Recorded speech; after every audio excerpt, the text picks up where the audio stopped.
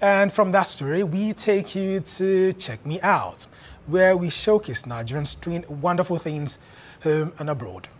This week, we check out Roseline Adebimpe Adewuyi, a feminist passionate about empowering women and girls in Africa. Let's check her out.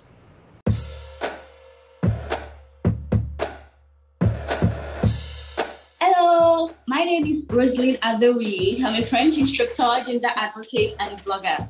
Check me out.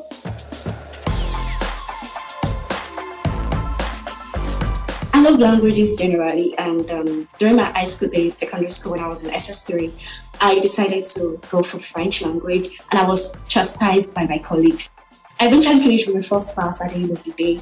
Then on my convocation day, I was called on the podium to get the award for the best female graduating student, and that was really, really surreal for me. I decided to organize a personal community development program initiative for young girls. It was like a program for young girls in secondary schools and even university students at the University of London. And at the end of the day, when I finished the program, I was awarded as most outstanding co-member in my CDS group, that's Sustainable Development Group. And aside that, I also was awarded as an outstanding co-member at the end of my service here in Kwara State. Immediately after my master's program, I got employed with the African Union as a translator and interpreter. I worked with an organization in Algeria. That was my deployment station, and it was actually very awesome. I learned a lot, especially from diplomacy angle. The purpose of my stay in the US has been for a fellowship program. When I started, it was very, very demanding for me, and I struggled quite a bit because the system is totally different. I didn't really understand how things went here. I struggled with a lot of courses I took and all that, but eventually I was able to ease into it.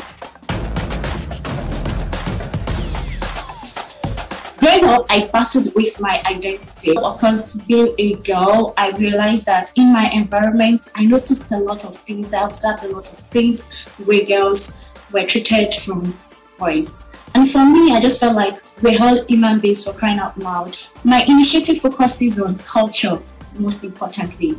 I'm very fierce about cultural elements that stifle young girls. So I talk to young girls, if there are elements of the culture that would actually make you feel limited, please do not wallow in limitations at all. Do not allow culture to limit you. And my initiative also talks to boys as well. I also engage boys in my initiative because I realize that it's also important to talk to young boys. And beyond that too, I also get people like young girls who have been part of the initiative right now, who now have their own initiatives as well. My name is Roseline Adewuyi. I'm a French instructor, gender advocate, and a blogger.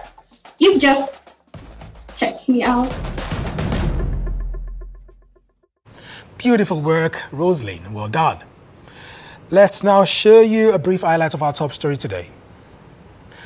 We looked at how some Nigerian women living with disabilities are rising above stereotypes to take their place in society.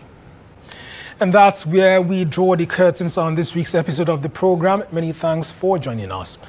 The conversation ends in the studio now, but continues on our Twitter handle at @GistNigeriaTV. Let's hear your views. You can check out more content from us at bbc.com/Africa and channelstv.com. Until next time, I am Wale Fakile. Bye for now.